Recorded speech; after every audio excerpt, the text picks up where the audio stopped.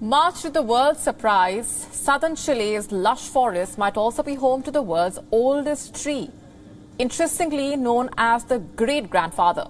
The tree is likely to be more than 5,000 years old. Here's the complete story. Scientists may have discovered the world's oldest tree in Chile's Alerce Costero National Park. A new study found that an ancient Alerce tree known as the great-grandfather could be around 5,000 years old.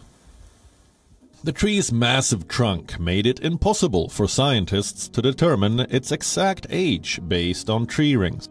Lead scientist Jonathan Baricevich's research suggests only a 20% chance of the tree being younger than what is being estimated. This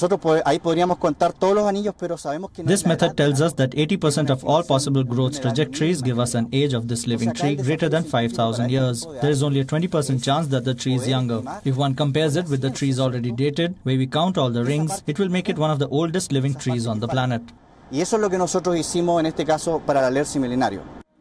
The estimated age would beat the current record holder. A bristlecone pine tree in California is 4,853 years old. What bothers environmentalists is the degradation caused to the tree by visitors who often step on the tree's roots and even take pieces of its bark. While the tree survived numerous eras of human civilization, the tree's prominence in the Alerce Costero National Park is a matter of concern. My hope is that viewers can think for a fraction of a second about what it means to live 5,000 years and see life in perspective, and that would make people understand the challenges nowadays is the ecological and climate crisis that we are facing. Bureau Report, WION, World is One.